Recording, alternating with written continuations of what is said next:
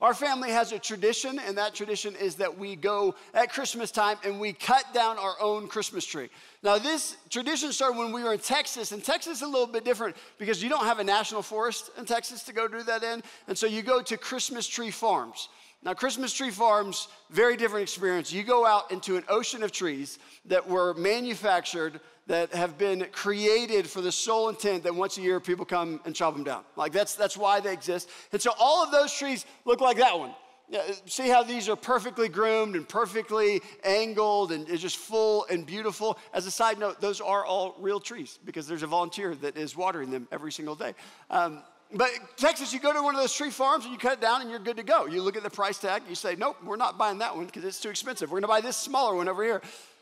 But in a national forest, it's a little bit different. One, it's cooler because you get a permit from the state, and then you go, the place that we went to is you go out 285, and we go down south for a while, and then we have this map that says you have to cut your tree within this area right here. And of course, you're driving there on your phone, and then by the time you get there, you have no service. So then you're just roaming around. And hopefully the tree we cut didn't come from somebody's backyard. But so last Saturday, we go out on the mission to do the Christmas tree cutting, family tradition. And the cool part about last Saturday is it snowed. And snowing makes it just that much cooler, that much more unique. And so we get there and we get out of the car and we start going out, and it's this journey to try and find the perfect Christmas tree. Most of them are ugly Christmas trees, and so we want to find the perfect one. But the problem is that snow makes it more challenging. Every tree, when it has snow on it, looks pretty. And so here's what would happen is I'd see a tree, I'd say, that one in the distance looks amazing. That is our Christmas tree. And so then we trudge over in the snow and we get to the tree, and then I have to shake the snow off the tree, and all the snow would come off, and you look at it and you say, that looks terrible. It looks so much prettier with snow on it. And so then I'd say, wait, that one over there. And so then we would start taking off in another zone, in another direction. We were out there for quite some time trying to find the perfect tree. My middle daughter, Kinley, she's 9, she asked if she could have my phone and she could make a video. I said, sure, go for it. And so she basically makes like a documentary. It's a 10-minute long video.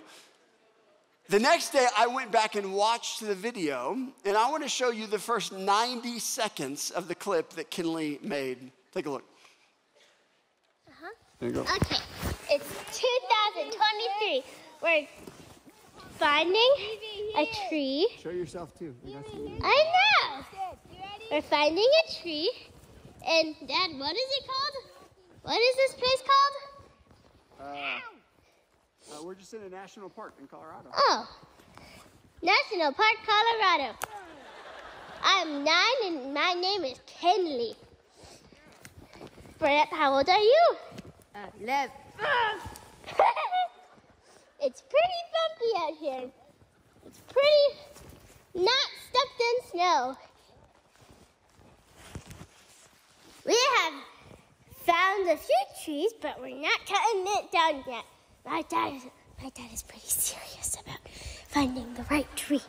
He said, not good enough. Let's find a different one. If it's too close together, it's not as full. We need a full one. A full one. Yeah. So we were out there for about 2 hours looking for a Christmas tree in the snow. And I'll tell you, the first 30 minutes is a lot of fun in the snow. Then that next 30 minutes, not so much. And then that next 30 minutes, there were a lot of tears and crying, and can we just cut down a tree already? And then it was just fascinating to watch that video the next day and recognize that she was 100% right. Because the point of taking your family to a forest and cutting down a Christmas tree is not actually about the Christmas tree. And it's easier to go get a fake tree, get one of those trees. The point of going on the trip is the experience, the family, the moment. The point isn't the tree, but what so easily happens when you're out there is you think the point is the tree. You think the point is to get this amazing tree that's gonna look perfect and gonna look beautiful. And can I tell you that after all that walking around, we ended up cutting one down that was back by our car. At that point, it was just like, whatever, it doesn't matter. That stick over there, sure, let's do it. But it was easy to lose the point, and I'm reminded that that same thing can happen at Christmas. Christmas, we surround the season with so many things, so much stuff, all good stuff, all beautiful stuff, but in surrounding Christmas with the stuff, we can easily miss the point. And so here would be my challenge and my encouragement for you, for me this Christmas season, and that is this: don't miss the point. What is the point? With Christmas, it's easy to get wrapped up in the things and miss the point. If you've been with us the last couple of weeks, we are looking at the three gifts that the Magi bring to Jesus. That we find that in Matthew chapter 2, starting in verse 9, the second half of verse 9, it says this: "And behold, the star that they had seen when it rose went before them until it came to rest over the place where the child was. When they saw the star, they rejoiced exceedingly with great joy. And going into the house, they saw the child with Mary, his mother, and they fell down and worshiped him. Then, opening their treasures, they offered him gifts, gold and frankincense and myrrh." Gold, frankincense, and myrrh. Gold was a king gift. Gold at the time was something that really only royalty and kings had. And so to give Jesus a gift of gold was recognizing the symbolism that Jesus was born to be a king. Frankincense was an incense that was used in the temple, specifically by the high priest. And so this gift of frankincense was symbolic of the fact that Jesus was born to be our high priest, to make a way, to mediate between us and God. And then they also give him myrrh. And myrrh's probably the one of the three that you kind of scratch your head on. And it makes you ask this question: what is myrrh anyway? Most people don't naturally know what myrrh is. Now, so let's unpack what myrrh is and where we see it in Scripture. Part of the reason that we don't know what myrrh is because it comes from this tree, and this tree is not native to the United States of America. You can find it in the Middle East, you can find it in parts of Asia, but this tree, if you prick the tree, or if you make the tree bleed, make sap come out of it by stabbing it, what happens is this sap comes out and it looks like this, and that's where we get myrrh from. So when they're farming it, they are intentionally growing trees with the intent to pull the sap out. And after they pull the sap off of the tree, in its unrefined state, it looks like this. If you go online, Amazon, you can buy everything on Amazon. You can find and buy this type of myrrh on Amazon. And so then what did people use it for at the time? Well, in Scripture, we see three different instances where it's used for three different types of things. In Exodus, in chapter 30, it says this: "The Lord said to Moses, take the finest spices of liquid myrrh, 500 shekels, and of sweet-smelling cinnamon, half as much, that is 250 and 250 of aromatic cane, and 500 of cassia, according to the shekel of the sanctuary, and a hin of olive oil, and you shall make these a sacred anointing oil, blended as by the perfumer. It shall be a holy anointing oil." And so in Exodus 30, what we see is they are coming up with anointing oil. Anointing oil would be used at that time in the tabernacle. Eventually, it would be used in the temple. It would be used by priests and by high priests. And myrrh is being used as the foundational liquid for the perfume. We see that myrrh in ancient times is used sometimes as a fragrance, as a perfume. Then in Esther, chapter 2, this is the part in Esther where Esther is about to go before the king. The king is looking for a bride. And it says this: "Now, when the turn came for each young woman to go into King Ahasuerus, after being 12 months under the regulations for the women, since this was the regular period of their beautifying, 6 months with oil of myrrh and 6 months with spices and ointments for women." So we see myrrh being used, but it's being used slightly different. What it means is that these women that are going to go before the king as prospective brides, they are sequestered for a full year away from everybody. For the first 6 months of that year, they're using myrrh for medicinal purposes. In ancient history, it was used as an antiseptic. And so that's why they're using it for 6 months as getting them clean, getting them pure, getting them healthy. And then for 6 months, that they're using some separate spices that would be used for perfumes to make them smell good. So we see it being used as a fragrance. We see it being used for medicinal purposes. And then we see it in the Gospel of John. At the end of Jesus' life, after Jesus has died on the cross, this is what it says: "Nicodemus also, who earlier had come to Jesus by night, came bringing a mixture of myrrh and aloes, and after about 75 pounds of it in weight. So they took the body of Jesus and bound it in linen cloths with their spices, as is the burial custom of the Jews. So Jesus has died. Now, typically at the time, they would take someone who came from a cross, they'd be a criminal, and they would just dispose of the body. But Nicodemus, who was a Pharisee, who we see interacting with Jesus in John chapter 3, Nicodemus shows up and he treats Jesus' body different. He wraps him in linen, and then he uses myrrh as an embalming ointment for the body. The primary thing that we see myrrh being used for in ancient history is for that function of embalming. And so myrrh has these three different uses. One is as a fragrance, one is for medicinal, such as an antiseptic, and one is for embalming. And so what does the symbol then of myrrh mean for Jesus? It could be a little bit of all three. It could be a fragrance. Fragrance now in ancient history was very different than fragrance for us, mainly because the greatest medical invention of all time is indoor plumbing, by far. Why? Because it allows us to wash our hands. It allows us to take unclean things and get it out of our house. But that's a relatively new invention. That you see the Greeks, they had certain things, aqueducts and things, but not modern plumbing as we think of it. So for a long time in ancient history, people weren't nearly as clean as what we are. They would bathe, but they would bathe in a wash bin. They definitely wouldn't do something like taking a shower every day. And so especially people that were poorer who didn't have just the ability to bathe as often, fragrance became a big thing. The fragrance would hide the smell of body odor. I used to be a youth pastor. We would go to camp with junior high kids. I'd be a counselor leader with a whole group of junior high boys.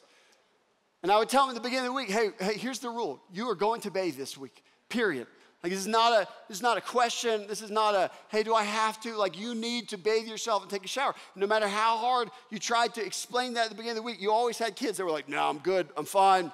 Took a bath in the pool, counts, same thing. And so about halfway through the week, you just start getting this odor from these junior high boys. You're like, oh, this just smells awful. And I remember going in one day to our cabin, and I just walked in, it's like this smell hit me in the face, except it wasn't body odor, it was something else. My eyes are watering. I feel like they're about to bleed. And I said, what is going on in here? And one of the smaller kids, he walks up to me, and he goes, hey, Kurt, it was smelling bad in here. He actually used the word stank. He said, so I got you. I said, what do you mean you got me? He said, I got some Axe body spray. So I used the whole can up in this place. So I sprayed every one of the boys down. I sprayed the bunks. I just kept spraying until it couldn't spray anymore. He said, it smells way better in here, doesn't it? And I was like, oh, okay. And then he added this tagline at the end. He said, man, the ladies are going to love it. And I can tell you, they smelled it for sure, because when we went as a group to dinner that night, it was like, whoa, what is that group coming in with? You see, but the problem with the fragrance is that it can mask odor, but it doesn't deal with the underlying issue. And Jesus didn't come to just mask the issues of the world. No, he came to deal with the underlying issue. Jesus wasn't just an ointment, a balm to put on an injury in this world. No, Jesus came to fix the world. You see, myrrh, even at his birth, is foreshadowing the fact that Jesus came to die. And now when we think of the Christmas story, we tend to wrap it all around the birth. And the birth is this beautiful thing. It's kind of this magical thing. It's wonderful. Easter is a little bit harder for the non-Christian to come to church because there's a part of Easter that involves a cross and crucifixion, and it's hard to have Easter without pointing to the cross. Yes, it's a celebration of the resurrection of Jesus, but you can't have that without really looking at the cross. But sometimes at Christmas, we try and ignore that part of it. We say, well, no, it's just about a baby in a manger and there's animals. But even at the birth of Jesus, he's being given a gift, myrrh, for embalming that is pointing ahead to his future. It's pointing ahead to his purpose. If we look at all three gifts together, the gifts of the Magi point to Jesus' identity and purpose. How? Emmanuel, God with us, means that the King of the universe, represented in the gold, came to be our high priest, represented in the frankincense, and give us direct access to God through his death, which was represented in the myrrh. Here's a hard question then. Why does Jesus come to die? Why is it that that's the reason that God sends his son, Jesus? There's a famous doctor, philosopher, educator in Poland. His name was Janusz Korczak. Janusz Korczak in 1911 and 1912, he became the director of an orphanage that he created in Poland. It was an orphanage called the Orphan House, and it was designed specifically for Jewish children. He himself was a Jew. There's a lot of marginalized Jewish kids, and so he created this orphanage as a place where they could come, they could experience life, that he could help raise them, and not just give them a bed to sleep in and food to survive, but also educate them. To prepare them for life. In 1919, he wrote a book called How to Love a Child. That book was pretty revolutionary at the time. There's a lot of concepts in that book that we would see as just normal. Hey, that's expected. Those are rights that children should have. But at the time, there was no labor laws for children the way that we have today. And so you had a lot of unfit conditions that kids were living in. And he had three specific basic rights that he claimed that all children should have. Number one was the right of today. His point was, hey, children should have a right to live today, that they should have some ownership, some autonomy of their day. Number two, that the right of the child over their own death. And that was specifically talking about malnutrition, that each child deserves the right to live. Each child deserves the right to be provided a meal and sustenance so that they can grow to adulthood. And then number three, he determined that each child has the right of the child to be what it wants to be. Especially when you can think of dealing with orphans who often looked at their future and they said, well, I have no future. It's a very bleak future. He would look at them and say, no, you have a right to grow up to be something incredible and amazing. I want to encourage you in that. So that's who he was. He was a doctor who decided to step into education and really transformed the lives of so many different kids. Then in 1939, World War II happens. His orphanage in 1940 gets moved into Warsaw. Germany takes over all of Poland, and they create what's called the Warsaw Ghetto. So his orphanage was in a nicer part of the town, but they get moved by the Germans into the Warsaw Ghetto. Now, what's interesting is Janusz had the opportunity. They said, hey, you don't have to live there. You're an educated man. You're a doctor. You provide a lot of other services. We'll give you better accommodations elsewhere. But he chooses not to take those accommodations. He chooses to go live in the slums with his orphans because of his love for the orphans. Then in early August of 1942, German soldiers showed up. They collected 192 orphans and about a dozen staff members in order to transport them to the Treblinka extermination camp. And again, he was offered a choice. And these kids are about to be loaded up onto a train and taken to an extermination camp, but you are an educated man, you're a doctor, and so you don't have to go. And here is what he responded with. He said, you do not leave a sick child in the night, and you do not leave children at a time like this. There's a statue in Poland that eyewitnesses said that he picked up one of the orphans, and he had an orphan in this hand and had orphans just draped all over him. There's a statue of that picture. And he carried them onto the train and rode with them. And as soon as they got to their destination, they were escorted straight into a gas chamber where he died with all of his kids. Janusz took care of Jewish children in an orphanage and experienced the Holocaust with them, even though he didn't have to. Christmas is about Jesus stepping into this world, this broken world, this sinful world, this scarred world, even though he didn't have to. Christmas is about Jesus being born, looking ahead, knowing that he would one day die, even though he didn't have to. Why does Jesus die for us? Why does God send Jesus to die on a cross for us? Well, the most famous verse in the Bible tells us, John 3:16, for God so loved the world that he gave his only son. God loved the world so much, he looks at the brokenness, he says, I've got to do something about the brokenness. And what does he do? He gave his son. He gave him recognizing that in the giving of his son, it would include death on a cross. You can't have Christmas without understanding that the cross was always a part of the plan. That whoever believes in him should not perish, but have eternal life. Verse 17 is equally as profound, although not as famous. It says, for God did not send his son into the world to condemn the world, but in order that the world might be saved through him. Oftentimes our culture has this view of God, that God is up in heaven and he's throwing down lightning bolts and he's raining down anger and hate. That God just wants to condemn us for all the wrong things that we've done. And we have done wrong things. Scripture is clear.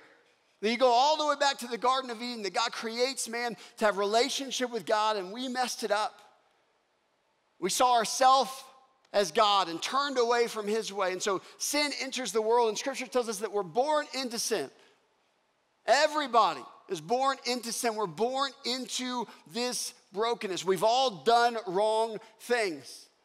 And because of that, God could condemn us. We actually do deserve to die. But Jesus doesn't come to condemn. No, he does something else. He comes to save us. The Scripture is clear that the punishment for sin is death. Someone has to die. And so Jesus comes and he raises his hand and says, I will die so that no one else has to. In John 3:16, it uses that word love. But in Greek, there's a lot of different words for love. Probably if you've been around church for long enough, you've heard that. There's eros love, which is an erotic type of love. There's phileo love, which is a brotherly type of love. And then there's agape love. John 3:16 uses that word agape when it says, for God so loved the world. Agape love is an unconditional love, and it's a sacrificial love. Sometimes falsely inside church, we say, well, agape love is only the love that God has for us, and that's not true. The Greeks used agape love in a few different ways. We will see it again in the next verse. But really understanding unconditional love is challenging for us because we really don't have a lot of unconditional love in our culture. Think of how we treat our sports teams. The Denver Broncos, at the beginning of the year, unconditional love. Few games in, no love. 5-game winning streak, unconditional love. Lost 2 out of 3, no more love. We are a fickle base. And if you deny that, just look at our famous sports teams in our town. Denver Broncos, a lot of people show up to those games. Denver Nuggets, a lot of people, they're winning. Man, a lot of people go to those games. Avs, packing it out. You been to a Rockies game lately? Fans do not have unconditional love. We have very conditional love. And even inside of other relationships, inside of your marriage, we like to say, George Strait has a song saying that, hey, my love is unconditional. But guess what? Our love inside of marriage really isn't unconditional. That you expect it to be reciprocated. As a matter of fact, if your spouse starts treating you like dirt, starts being mean to you, starts being mean to your kids, starts being mean to your family, starts maybe abusing your kids, or maybe they turn into a murderer, like at some point you've got a limit where you're like, okay, hey, you know that song, My Love is Unconditional? Okay, apparently it has limits, and you've gone beyond those limits. That's how we function. Probably the closest thing we have to unconditional love is the love that a parent has for their child. Although we see in culture where that's not always true. There are plenty of instances where parents are terrible to their children. So love, agape love, scripturally, is unconditional. It's not dependent upon the object of your love. It's not dependent upon how they act. It's not dependent upon if they reciprocate that love back to you or not. It's unconditional, first and foremost. Secondly, it's sacrificial. It's a love that is willing to endure pain and sacrifice on behalf of someone else. So God's love, his unconditional love, is poured out in the Christmas story, that God steps out of heaven and puts on human flesh. But that unconditional and sacrificial love is represented in the gift of myrrh, recognizing that one day he would die. And Jesus dies on a cross for our sins to demonstrate that agape love. Now, what's fascinating is in verse 18, it goes on to say this: whoever believes in him is not condemned, but whoever does not believe is condemned already. Now, there's a profound theological statement that's happening there. It's saying that what's the basis of where we start? We are born into this life condemned. We're condemned already. That's how we just function. There's this theology that people talk about hell all the time. Well, how could God send someone to hell? And God's not sending anyone to hell. He's saving people from hell. People are making that choice on their own self, on their own decision. So we're born condemned. We're born separated from God. We're born deserving eternal death. But it says that whoever believes in him is not condemned. And it goes on to say, because he has not believed in the name of the only Son of God. And this is the judgment. The light has come into the world. Jesus has come into the world. And the people loved the darkness rather than the light because their works were evil. Here's what's fascinating about that word loved. Guess what Greek word John uses? Agape. Unconditional, sacrificial love. It's saying that Jesus came as the light of the world, showing the way for us to go. But we, the world, loved the darkness more than the light. Love that is unconditional, love that is sacrificial. Now, you've probably seen it in the world around us. That we fall in love with worldly things. We fall in love with sins. We fall in love with pleasures. We fall in love with addictions. And that love is not reciprocated back to us. The world is not loving us back. It's not an unconditional love. The object is not giving us anything back, and yet we fall in love with it and we pursue it. Scripture tells us Satan came to steal, to kill, and destroy. That's the world that exists around us. It is trying to destroy us, and yet we fall in love with it and we pursue it unconditionally. But agape means we also pursue it sacrificially. It's easy to see that. Every few months, what do we see in the news? We see a famous celebrity that their life was destroyed by addiction. I mean, you just, like clockwork. My whole life, every few months, that's what happens. Someone who's famous, someone who's rich, someone who has all the things the world would say that you and I want to have, and yet the addiction slowly starts to destroy their life. It destroys their relationships. It destroys their family. It destroys themselves. That God recognizes that we have hearts that trend towards this agape love, this unconditional sacrificial love, to the wrong stuff, to a broken world that will ultimately destroy us. And then what does God do? How does he respond? Because of love and grace, God steps out of heaven in the form of a baby to live a perfect life, a sinless life. And then he dies on a cross. He stretches his arms wide and says, I am doing this because I love you. It's unconditional love. It's sacrificial love, willing to take the pain and suffering that you deserve on your behalf. You can imagine that when Jesus is a baby and Mary is there, we don't know exactly timing-wise when the Magi show up. It's probably not at the birth. It's probably at some amount of time after the birth. And can you just imagine that you're Mary and you have these strangers that they show up from the Far East. They've traveled a long way to come see your baby. And they say, we brought gifts. And Mary's probably pretty excited about gifts. Man, I could use some more diapers. And man, it would be fantastic if you gave us just some more baby clothes because we're out. And so they open up their gifts, and it says that the first one is gold. And probably she's excited about gold because like, wow, hey, that's great. That's fantastic. That'll be very beneficial. And then they open up the next one. It's frankincense, an incense used in the temple. And she's like, okay, that's unexpected, but great. And then they say, and here's some myrrh. You know, for one day when he dies, you'll have something to embalm him with. And Mary's probably scratching her head like, this is the oddest gift I've ever gotten from anybody. And yet God wants us to recognize and understand that the story of Christmas is not just about a baby. the story of Christmas is about God becoming a baby, Emmanuel, God with us, in order that he would die on a cross for our sins. What then is the point of Christmas? John 3:16 tells us, for God so loved the world that he gave his only son. If you're a Christian in this room, can I just encourage you during this Christmas season? We can make it so much about the baby that we miss the whole story of Christmas.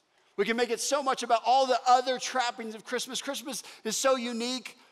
It's the only time of year where we're just, for this whole season, we have specific decorations, and we have specific songs, and we have specific clothing that we wear. I can only wear this shirt once a month, or 1 month a year. That's it. Like the rest of the year, you wear this, and it's like, hey, it's not Christmas today. No other season has clothes that you wear just for that season. So there's these beautiful, wonderful things about Christmas, and they're all good things, but they can distract us away from the main thing. So if you're a Christian, I would just challenge you, don't get distracted from the purpose. And maybe you're here and you're not a Christian. Maybe you're here and you came because we had Chris Tomlin at church, and your neighbor said, hey, come check out.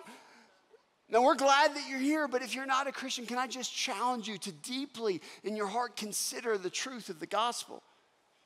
That it's not just about a baby. It's about Jesus who came to die on a cross for your sins. And then John 3:16, 17, 18, 19, what does it tell us? It tells us that we've got to believe. We stop putting our trust in ourselves and our love for the world, and instead we put our faith and our trust in God and in his love for us. So if you're not a Christian, let me just challenge you. Make today the day that you put your faith into Jesus. Let's pray. Heavenly Father, I thank you so much for the privilege to come and to worship you during this Christmas season. I pray that you would just work on each and every one of our hearts, Lord, how we should live different because of Christmas. God, we thank you that you sent your son to live and to die for us, for our sins. And we praise your name that Jesus isn't dead, but he is risen. He is risen indeed. We love you. In the name of Jesus we pray. Amen.